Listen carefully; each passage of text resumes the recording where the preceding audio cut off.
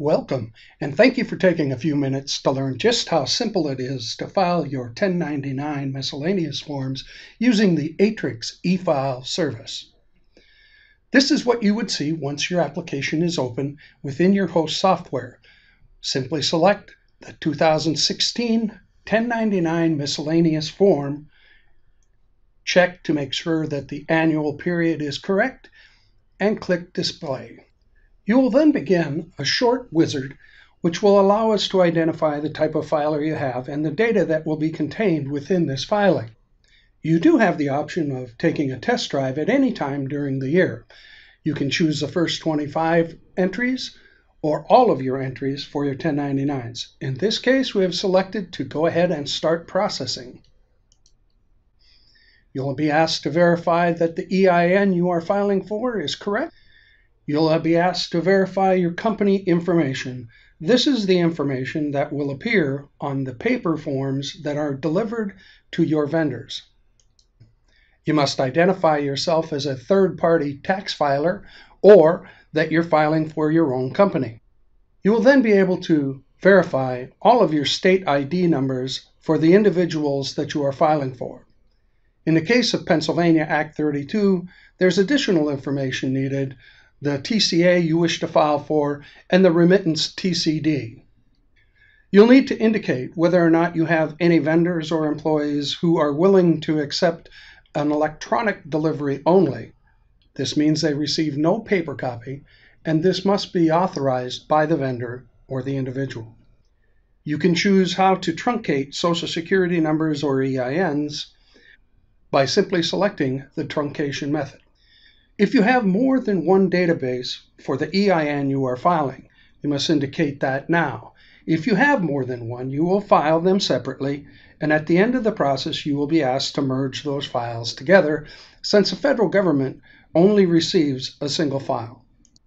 Once the short wizard has been complete, the data for your 1099s will be loaded in our grid. We call it a grid. It looks just like an Excel spreadsheet and operates very similarly. The first thing you'll need to verify is the taxpayer's identification numbers, or TIN. Those are highlighted in blue.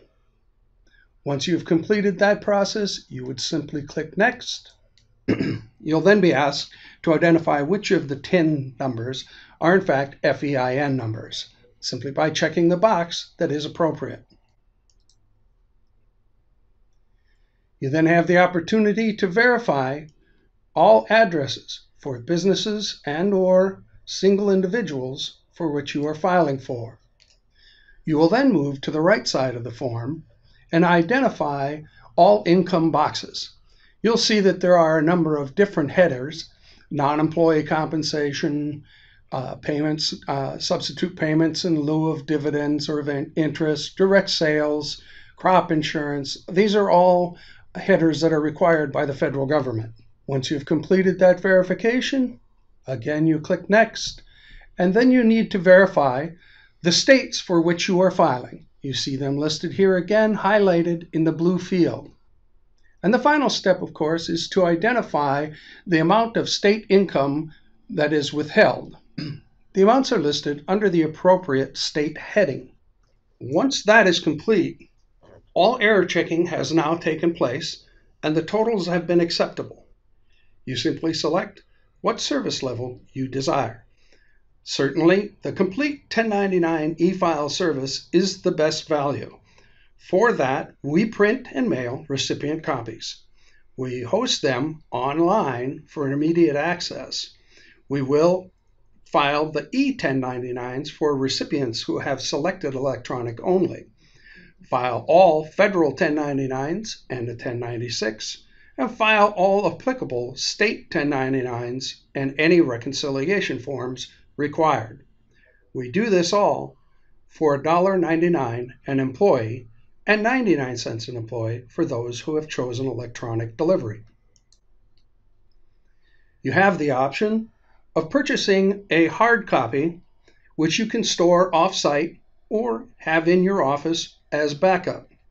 This is now a list of the states that we will be filing for. You can select one or all of these states. Normally, you would file for any state that has a requirement. Just to speed things along, I'm going to go ahead and just select the first item. This is now a task list of everything that Aatrix will do for you. We'll e-file your federal 1099 miss, your federal 1096, the Connecticut 1099 miss, and the Connecticut reconciliation form. We will also then allow you to print your pair 1099 miss. Once you have completed all this information, you may now actually view the physical paper forms that would be created and filed. The first, of course, is the Connecticut 1099 miss. You can view them by page for each of the individuals you are filing for and move forward. This is the Connecticut CT 1096 report, the reconciliation form required for the Connecticut filing. You can see that the fields are complete and you are ready to continue. These are now the Pay Your 1099 miscellaneous forms. Again, you can review them by page. Next are the Federal 1099 miss. These are the copies that are 2-up that will be filed with the federal government. And finally, the Federal 1096, the cover form or reconciliation form. Once you've reviewed the forms themselves and submit your filing, you'll be asked to enter the credentials that you set up at efile.aatrix.com when you enrolled.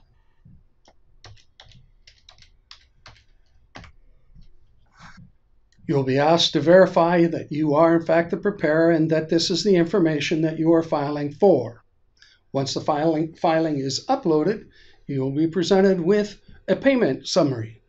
In this case, 60 copies at $1.99 for $119.40, a PDF archive which you can store off-site or on, and a small shipping and handling fee for a total of $159.30. You can then select the dates that you want this mailed. If you do not select any, it will in fact be mailed the next business day. You'll be asked for credit card information. You'll be asked to verify your company mailing address where the PDF files can be sent to you. You have now successfully uploaded your file, and a quick summary again of the company, the form, and the amount. Once you have completed the filing, you will be assigned an AFID number. That's an Aatrix Filing Identification Number. This number is very important as it will be needed on any support call that you made or inquiry that you make to Aatrix concerning the filing. By providing this number, we'll be able to find the exact filing that you have made. You will also receive this in your confirmation email. That's just how simple it is to e-file your 1099s using the Aatrix COMPLETE eFile service.